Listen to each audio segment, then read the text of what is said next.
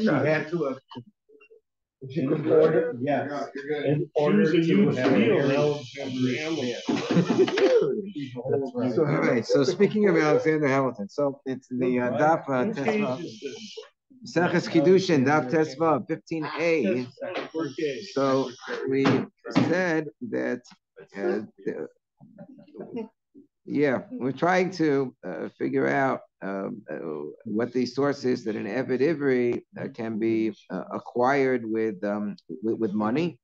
And then we said that, we know that it's true if a non-Jew should buy a Jewish slave, it says mikesef miknaso. And then we said, how do we know if it's true that if the Jew is sold to a Jewish slaveholder?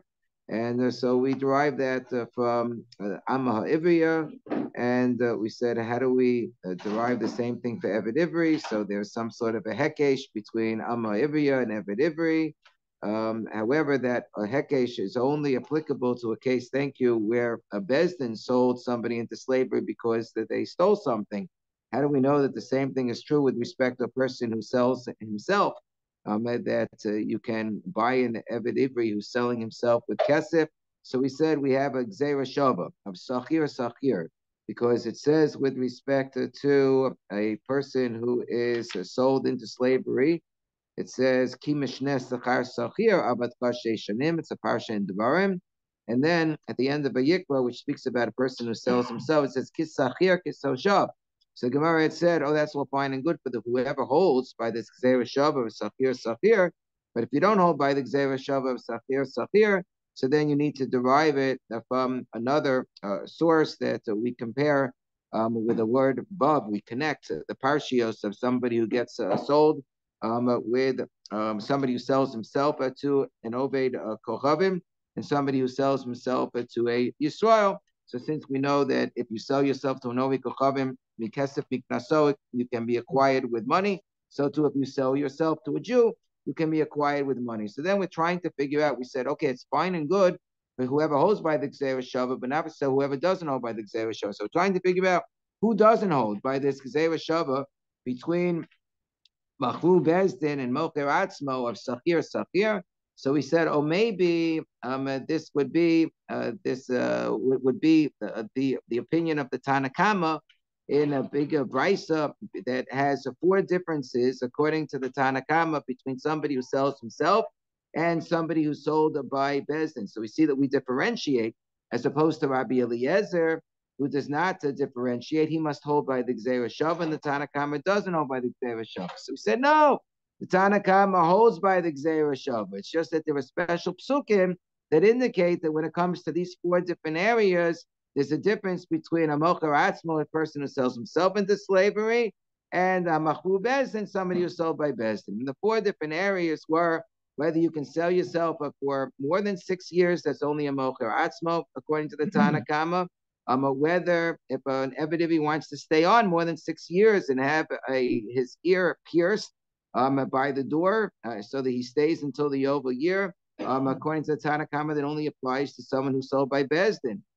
So too, with respect to Hanaka of getting severance, that only applies to somebody who's sold by the Bezdin. And so too, whether the master can give over a Shivcha Knainis for the Eved to live with at night and bear children, so that only applies to Machru Bezdin according to the Tanakama. So we went through the first 2 categories.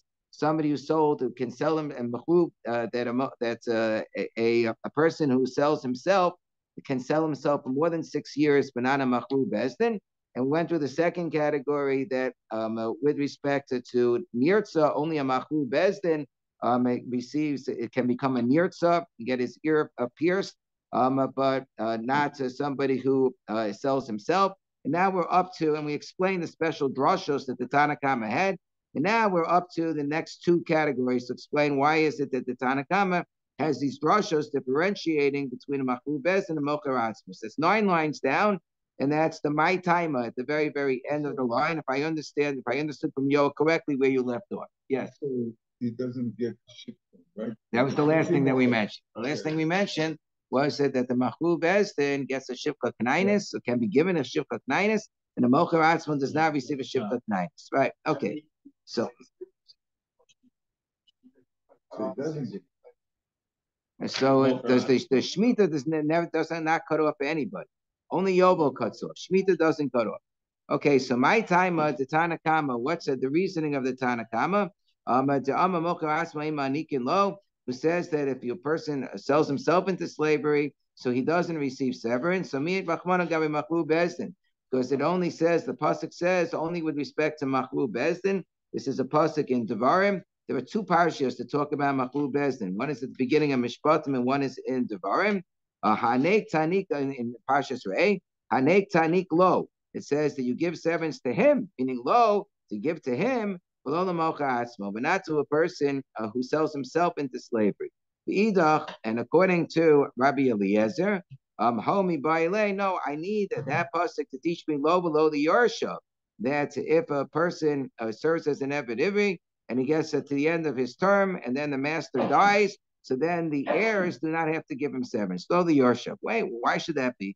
Yorsha Ramailo, Sakir Kaya Rahman, Maskir Pulaso, the Yorsha, he's referred to as a Sakir, as a worker. So a worker, so if the person who hired him dies before he pays his wages, so the heirs are responsible. Apai Pulaso, the Yorsha, here too, the heirs are responsible. If there is a din of severance, so the heirs have to pay the severance. That can't be the exclusion. Elarat, rather the exclusion must be lo v'lo lebal chovo.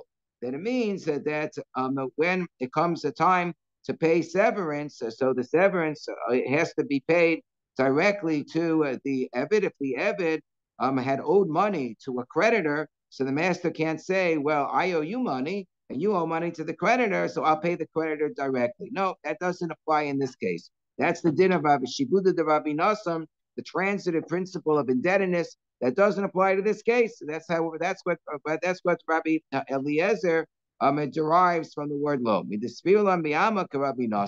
Normally, we would hold like Rabbi Nassan that there's a transitive principle of indebtedness. The Tanya Rabbi Nassan,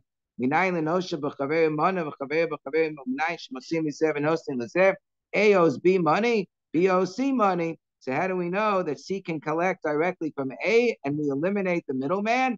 Talmud Lomar, because it says in the parasha of Asham Gezelos, Benasam Lashir Asham Lo. You got to give the money ultimately to the one who lost it. So Asalo Lafuke. So therefore, the word lo, says Rabbi Eliezer, it doesn't come to exclude the case of Mocher Atzmo, but rather it comes to exclude the case of Shibuda de Rabbi Nassan, that we don't apply it in the case of a slave, that he has to get his hanaki, he has to get his severance, even if the money is owed by him to a creditor, then that's his responsibility. He'll take the money, he'll pay the creditor. What about the Tanakama? How does he derive this din? He never holds like Rabbi Nassan. So it's just, so therefore he does not need the special exclusion. So there's a long tosus here. Does that mean that since we generally hold like the Tanakama in all of these halachos, that we don't hold like the Shibuda de Rabbi Nassan? So he gives arguments pro and con, and then at the end he says, no, really we hold like the Tanakama in general, and we hold like the Tanakama with respect to this principle. We do hold like Shibuda de Rabbi Nassan, but not when it comes to workers. When it comes to workers, that's what we're talking about here. A slave is like a worker, he's like a sachir. So then even if the worker owes somebody else money and you are the person who hired the worker, you don't give the third party creditor the money, you give the money to the worker and then the worker pays the creditor himself. When it comes to other types of transactions, A, loan money to B, and B, loan money to C, so then A can collect directly from C. That's with respect to a loan transaction. But when it's a worker, so the worker has to get paid directly. So my time at the Tanakama. Now let's go on to the fourth category. What's the reasoning of the Tanakama who said the Amma Mocher Atzma in Rabba Mosel Shiftat Nainis? Who said there's a special pasuk that excludes the case of Mocher Atzma, somebody who sells himself, that he does not receive a Shivka Knainis. Mi'ed Rachmanam, because it's a special miut. It says Gabi Machlu Bezdin Imadunov Yitzen Lo Isha. If the master shall give him a wife, lo, meaning that he gives him lo, only in this pasuk is in Mishpatim, which deals with a. I'm sorry. This pasuk is in the is referring to the case of Machu Bezdin, which is in Mishpatim. Correct. It says that if the master gives him a shivcha knainis, which comes to exclude, The case of Mocher Atzmo, somebody who sells himself, which is, of course, the parsha at the end of Sefer Vayikra. V'idach, and Rabbi Eliezer would say, no, that the word lo over here doesn't come to exclude a Mocher Atzmo from receiving a Shivcha Knainis, but rather it means, V'idach lo means Baal Korcho, lo, that you force the Shivcha Knainis upon the Eved, even if the Eved says, no, I don't want a Shivcha Knainis. The Idach, Tanakama says, no, I don't need lo to teach me Baal Korcho because that I can learn from the fact that the Eved is referred to as a Sachir, as it says Mishneh Skar Sachir, that he gets double. He has to work double the amount of a normal worker. The Tanya Ki Mishneh Skar Sachir Abotcha. Sachir is what's the idea? The Mishneh that's a double of a Sachir that he has to work, because a Sachir ain't an Oved El Biyom. That a regular worker only has to work during the daytime, and at night he gets time off. He can go to the movies at night. Eved Ivri, Oved Bein Bayom and Bein Balayim. But in Eved Ivri, he has to work both during the day and at night. What's his work at night? That he has to be with this Shivcha Knainis in order to bear children for his master. How can it be that you're going to put him to hard labor? You're not going to put him to hard labor during the day and night. It says that he's supposed to have a good time with you. You got to give him food. You got to give him drink. Rabbi Yitzchak, he says, yeah, we're not giving him a hard time at night. He gets to go to sleep up. The idea is that he's going to get, you're going to give him a shivcha knainis, whether he likes it or not. Mikan sharaba mosilo shivcha knainis. And therefore it's considered like he's working at night by bearing children that ultimately are going to belong to the master. The Edok, Rabbi Eliezer says, no, I need the word lo to teach me Baal Korcho, because if I only had Ki Mishneh Skar Soker, I still would have thought, yeah, he can work at night. It's okay for him to work at night if he agrees that he's going to accept the Shivcha Knainis. If he says, okay, I want the Shivcha Knainis, you could say, okay, so I'm going to insist that you not use birth control. About Baal Korcho, however, to require him to have a Shivcha Knainis, even if he doesn't want it, Emalo, I might think not so, Kamash Malan, that's why I need Lo Isha, even Baal Korcho, but it doesn't necessarily come to exclude a Mocher Atzmo from receiving a Shivcha Knainis. But again, we pass like the Tanakama, only Machu Bezdin receives a Shivcha Knainis, not a Mocher Atzmo. The Laman Tana so fine. So we said we can't prove from here that the Tanakama is the one who doesn't hold by the Gzeira Shavah Sacher Sacher. Maybe he does hold by the Gzeira Shavah Sacher Sacher between the Machu Bezdin and Mocher Atzmo, but here there are special miyutim to show that these various 4 rules only apply to either Machu Bezdin or only apply to Mocher Atzmo. So that therefore was not the Tana who didn't hold like the Gzeira Shavah. So who's the Tana? We'll try a second time. The Laman Tana de Lo Yelav Sacher Sacher Hai Tana. It must be the following Tana. The Tanya, Mishava Mishpachto Begomer. It says that the Yovel year, that's the day Eved has to go free. So I'm Rabbi Eliezer ben Yaakov. So Rabbi Eliezer ben Yaakov says, no, what are we talking about over here? So he says, if we're talking about the case of Vermont custom and Dabe, even Mocher Atzmo, we're talking about somebody who sold himself into slavery. Hare Kfar Amor. So it is already written that he goes free during the Yovel year. The Gemara doesn't quote the pasuk, but Rashi gives you the pasuk. Even Nirtza Hare Kfar Amor. We're talking about somebody who had his ear pierced by the door in order to continue working after the 6th year of service. So I already have a pasuk that says that he works until the Yovel year. What's the pasuk? We'll tell you a little bit later. So this pasuk of B'Shava Mishpachto must be talking about Ela B'Machru Bezdin. It's talking about somebody who was sold by a Bezdin. We know he goes free after 6 years, but now it's only 2 or 3 years after he was sold and the Yovel year hits. So we learn from B'Shava Mishpachto that even a Machru Bezdin goes free in the Yovel year. However, why do I need this special limud to teach me that the Yovel sets him free? If I already know that a Mocher Atzmo goes free with the Yovel year because it says Ashnas HaYovel Yavoni Mach, and I have the Gzeira Shavah Sacher, then I could just say what applies to one applies to the other. What's good for the goose is good for the gander. Visaka Daitek Yoliv Sacher Lamali Nelev Sacher. So therefore, this must be the Tana of Eliezer Yaakov, who doesn't hold by Sacher. So I'm Rav Nachman by Yitzchak. No, it could be the Olam Yoliv Sacher. He does hold by the Gzeira Shavah of Sacher. The Itzterich, but nonetheless, I need this special limit. I need this special pasuk of the shav el mishpachto. Why? I might have thought there's a reason to differentiate in this case between a mocher atzma and machlu bez. Mocher atzma law of isur. Person sells himself into slavery. He's not somebody who had done an avera. He's not somebody who had stolen. About machlu bez, the person who's sold by bezdin, he's only sold by bezdin b'gnei also in order to pay back a debt that was created when he stole money from somebody. So Avadi Suri is a ganaf. So I might think the ganaf, I'm not going to let him go free during the Yovel year, especially if he hasn't yet served 6 years. Kamash Malan, that even he goes free, and that's why I need a special limit.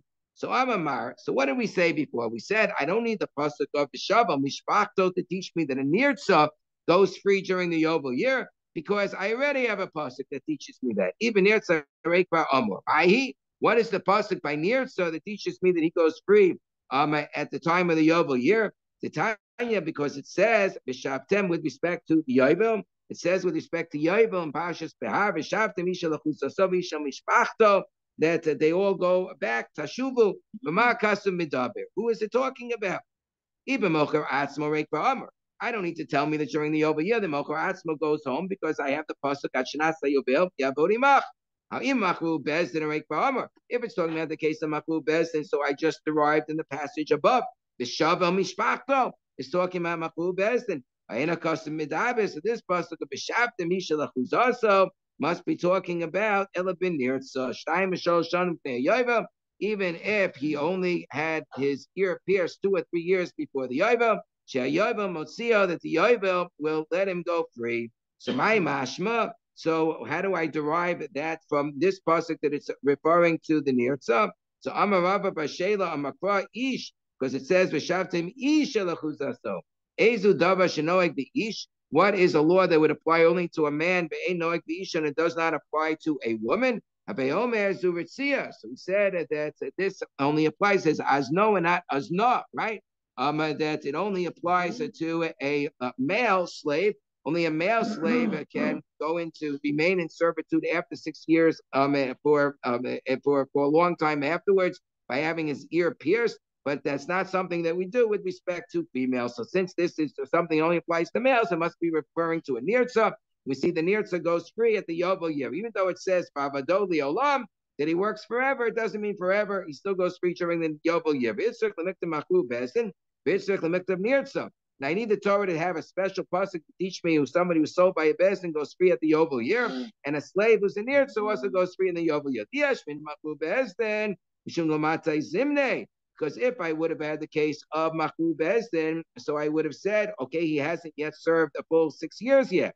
So therefore, that's why I need a special pasuk. If he would have served for 6 years, he would have gone free for that reason. But nirtza the matay zimne. But a nirtza who already had worked for more than 6 years. So therefore, I might say Emani Kanse. So I'm going to give him a knas because of the fact that he insisted on remaining a slave for more than the 6-year term that he had otherwise been given, and therefore he violated ki avadayim below avadim lavadim, that he's making himself a slave more than is strictly absolutely necessary. So therefore, I need to teach the pasuk. Nonetheless, we'll let him go free of the Yovel year. And if I would have only learned the Nirtza goes free of the Yovel year, because he already served 6 years. So he hasn't yet served his 6-year term yet. So so I might think that he should not go free in the Yovel year. Therefore, I need both psukim. And with respect to a Nirtza who goes free, so I need to have the pasuk that teaches me so that he goes free in the Yovel year. I need also need the pasuk that says Vavado Liolam. It sounds like he works that he as a slave forever. If I only would have had the word Liolam, I might have thought that forever means really forever, even past the Yovel year. So that therefore the Torah teaches me no. The Yovel year he goes free. Because the Torah would have only said I might have thought that's only if he has not yet worked for 6 years. However, if let's say he was a nirtza and now he worked for a full 6 years, so I might think that he doesn't stay at all until the Yovel year. That he just goes free, just like he would have gone free before he was in Eretz after 6 years. So after he's in Eretz, also he goes free for 6 years. So I would have thought that so just another 6 years. No. It's more than 6 years. It's going to be for a yovel. You say forever when you're talking about a yovel. The olam yovel for the universe, for the entire period of time, forever. That the jubilee year lasts, which is a forever cycle. At least within the yovel, you go until the very end of the yovel before the nirtza gets to go free. So fine. So we tried a second time to figure out who the Tana was. It doesn't hold by the Gzeira Shava of Sachir. We thought it might be Rabbi Eliezer ben Yaakov, and we said no. We need a special limud in this case because otherwise I would have differentiated between a Mokar Atzman and Machul Bezdin. So now we're going to try a third time. We're going to try a third time to figure out who is this mysterious Tana who doesn't know by the Gzeira Shava between Mokar Atzman and Machul Bezdin of Sachir.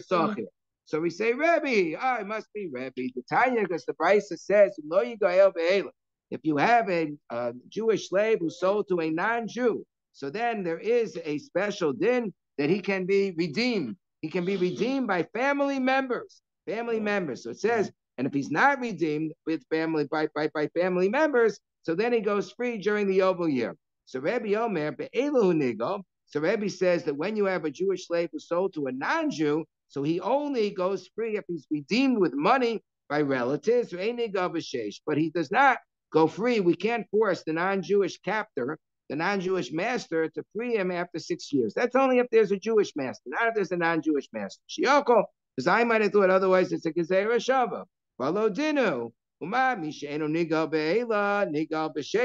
Somebody who is a Jewish slave who sold to a regular Jew, so then he's only allowed to redeem himself. It's not good enough if he's redeemed by relatives. That's only a special din the Torah tells us with respect to somebody who sold to a non-Jew. But nonetheless, he goes free after 6 years. The Jewish slave who is in the captivity of the Jewish master. However, but this fellow, the Jewish slave who sold to a non-Jew, who can be redeemed through relatives paying off the non-Jewish master. So I'd say Kavachomer, that this fellow should be able to go free from the non-Jewish master after 6 years. So Tamaloma says, Rebbe, that's why I have the special Gezerah Shava, not the Gezerah Shava, I have the special limud of the Eila who nigov, that he is redeemed only through the ransom money of the relatives. But he doesn't go free after 6 years. So we say, wait a second, but if Rebbe would really hold by this Gezerah Shava of Sachir, here I also have a Gezerah Shava of Sachir, because I have the wording of Sachir, who also, with respect to a Jewish slave who sold to a non-Jewish master, it says Kischir Shana B'Shana Yiyemo. So I have Sachir over there as well. So Isaac takes the other Sachir. So if Sachir enables me to derive Gezerah Shava by Mokar Atzman Mechul Bezdin, it should also enable me to derive a Gezerah Shava between a Jew who sold to a Jew and a Jew who sold to a non-Jew, because I have Sachir in both places. So my kamer, so why does it say that somebody who, if I have a Jew who sold to a regular Jew, he can't be redeemed by relatives? Let him be redeemed by relatives, just like he's allowed to be redeemed by relatives. If he sold to a non-Jew, Sachir. So Amram Nachman by Yitzchak, so Nachman Yitzchak says, no, I don't have a proof with respect to Rebbe either. The Olam Yaliv Sachir. It could be the Rebbe is of the opinion that we normally would derive Gezerah Shava of Sachir. But here I have a special Gezerah Sakasuf that says that when it is that we allow relatives to redeem the Jewish slave who was sold to a non-Jewish master, that's only something that's a special din with respect to a Jewish slave who's in the hands of a non-Jewish master. Because the pasuk says only the yigalenu ododo ovendodo yigalenu. Only this fellow can be redeemed by his uncle or his cousin. But not with respect to anybody else. So therefore, it ends up, according to the Gemara, we don't really have, at least today, anybody who we've definitively identified is not holding by the Gezerah Shava Sachir. We know there's a Tana out there, but we haven't definitively identified who he is. So let's go on with respect to this discussion. Uman Tana, we said, Rebbe says, that this fellow who sold to a non-Jewish master can be redeemed by relatives and doesn't go free after 6 years. So who argues with him? Who argues with him? Uman Tana de Poligalea, the Rebbe, who argues with Rebbe. So we say, we have two individuals who argue, and they would hold that even a Jewish slave who sold to a non-Jewish master will go free after 6 years. And those two Tanaim are Rabbi Yossi Aglili and Rabbi Akiva. The Tanya, because they don't derive Be'ela to teach me the din of Rebbe that he doesn't go free after 6 years. They teach me, they use Be'ela to teach me a differentiation between somebody who's redeemed by relatives and somebody who's redeemed by non-related third parties. The Tanya, the Brisa says, Lo Yigei Be'ela. Rabbi Yossi Aglili uses Be'ela to teach me this following. Omer Be'ela l'shichur. If he's redeemed by relatives, he goes free. If other people redeem him, guess what? They get to keep him themselves as a slave. But then he'll go free after 6 years, in their employ. Rabbi Akiva says, surprisingly, if you have the relatives redeem him, so the relatives get to keep him as a slave. But if it's other people who redeem him, so then he goes free. Now, the truth of the matter is that according to the Shita of the Chachamim, who would not agree Rabbi Yosef and Rabbi Akiva and wouldn't use Be'ela for this purpose, including Rebbe, so they would say whoever redeems him, he's going to go free. But according to Rabbi Akiva and Rabbi Yosef, Be'ela teaches me that we differentiate. We don't hold like either one of them, but we'll discuss their reasoning. My time with the Rabbi Yosef Aglili, what's the reasoning of Rabbi Yosef Aglili? Amakra, im lo yigael Be'ela. So Be'ela means, okay, Ela ba'acher. That if the person, so how does the pasuk read? If the person is not redeemed by his relative, but rather the implication is he's redeemed by somebody else, so then he goes free during the Yovel year. Otherwise, he would go free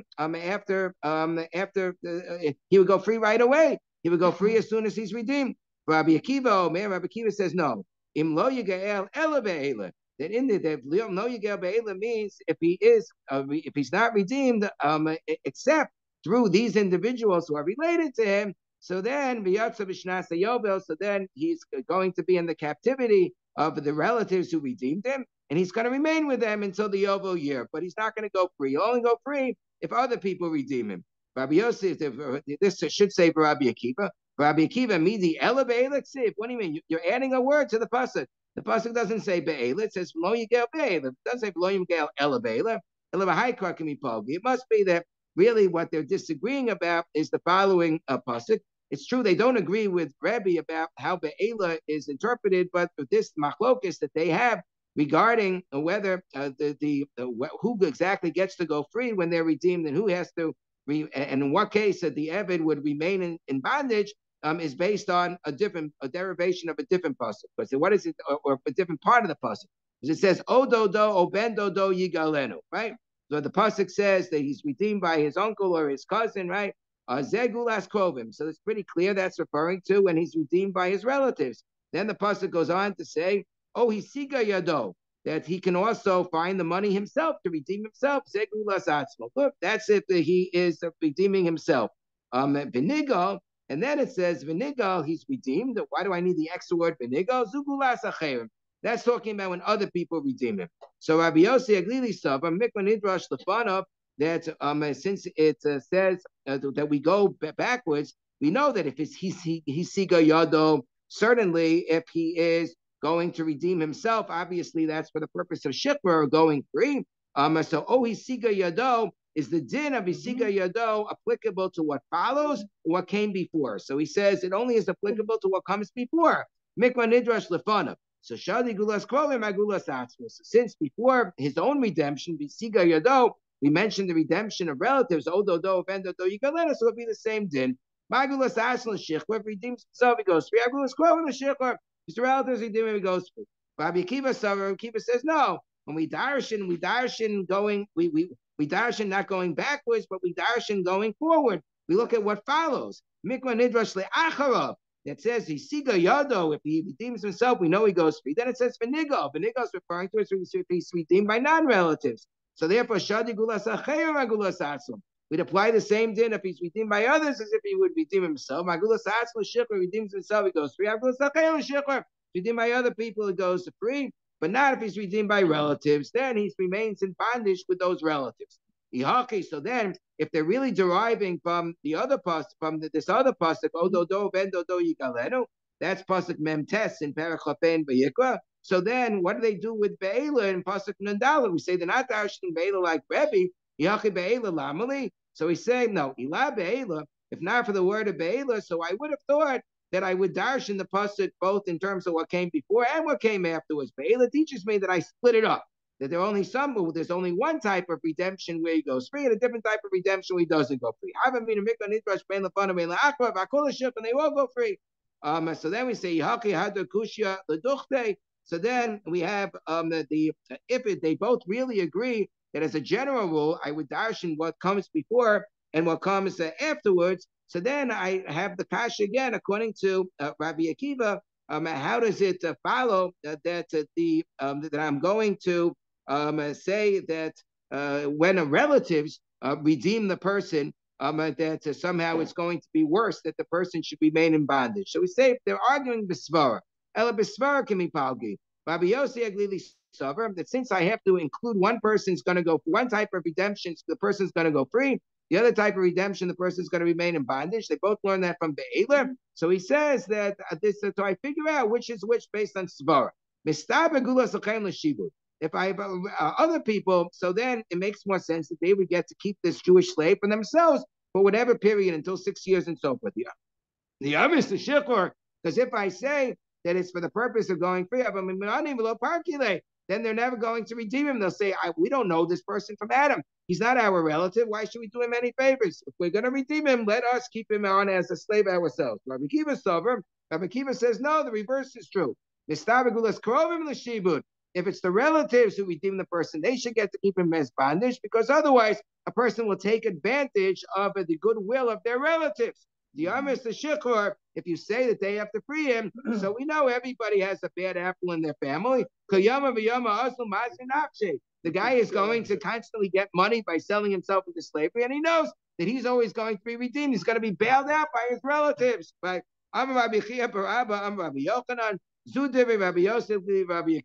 So he says this differentiation between relatives and non-relatives who redeem is only true according to these two Tanaim. The Chachamim say that Hakol Shechor, that whether the Jewish slave who's sold to a non-Jewish master is redeemed by relatives or by non-relatives, guess what? He always goes free. That's how the Rambam paskins.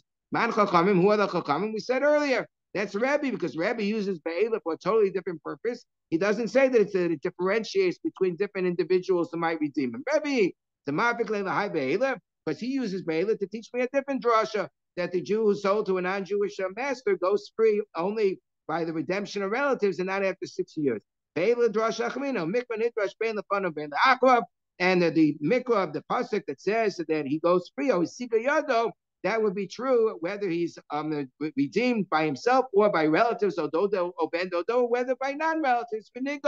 Okay, so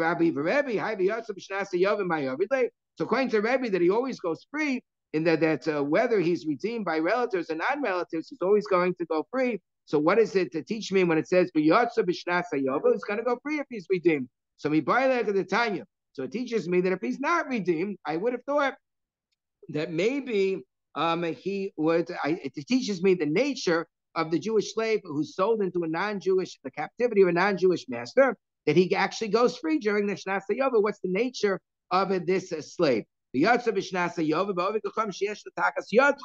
It must be talking about Ovi Kochamim who's under your dominion. You're in charge of the country. You're in sovereign control, and the Ovi Kochamim is subject to your laws. Maybe the pasuk is talking about an Ovi Kochamim is not subject to your dominion. So you say, no. That you wouldn't be able to force the non-Jew to let him go free in the Yovel year. That's not part of their legal system. So therefore, it teaches me that these psukim are only talking about a case of a non-Jewish master who's under your dominion. And